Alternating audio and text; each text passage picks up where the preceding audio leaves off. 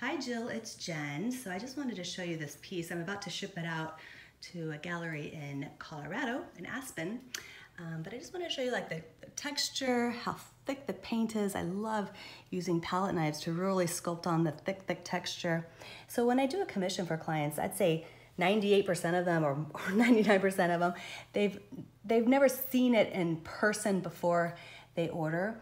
And so I like to make sure that they're updated on the progress of the piece. I even do a stop motion video from start to finish. They can see their painting being created. And then I do a lot of close-up videos so that they can see exactly every square inch of their painting so that they know exactly what they're getting. And it's just a super fun process. I love working with clients to help them get the painting that they've always been dreaming about.